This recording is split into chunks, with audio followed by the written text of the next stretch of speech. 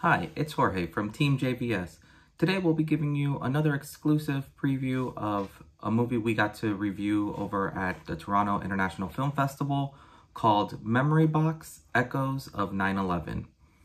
This is a documentary that basically takes a very different look at 9/11, which I greatly appreciated.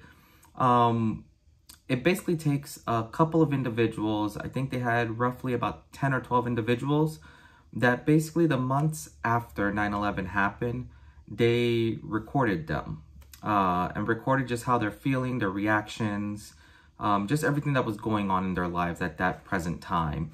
And they did this in multiple locations in obviously New York and then also in the Pentagon.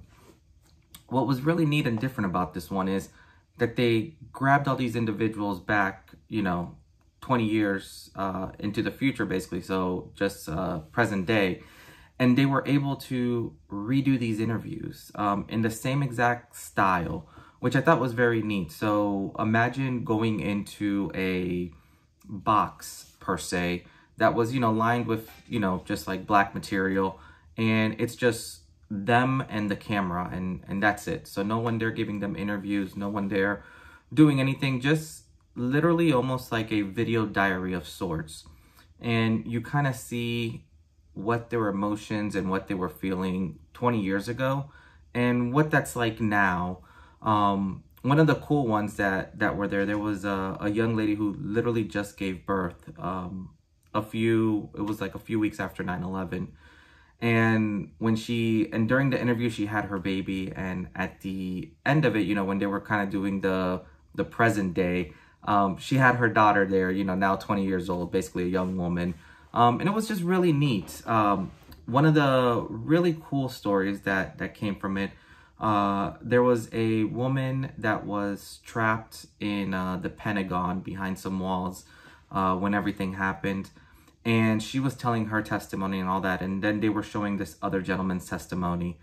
And the neat thing was, he was the one who kind of rushed back into the building instead of escaping it to save her. And, I don't want to say it was coincidence that he saved her, but it was just neat being able to see from two different points of views of someone who was trying to run out of the building to save their life, and someone who was running into the building to save a life.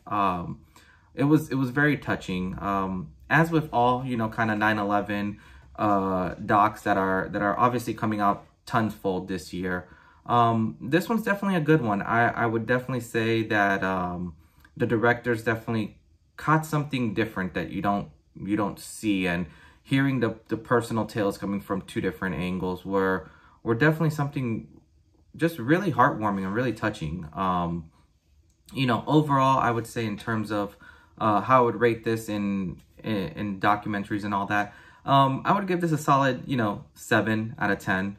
Definitely something to watch. I don't know realistically how it could have gotten better, to be honest. Some of the stories, they were good and they were heartwarming and touching. But obviously with 9/11 still having just a very emotional grasp on, I'll say our generation, specifically, as it was kind of the last major attack that ever happened to the US.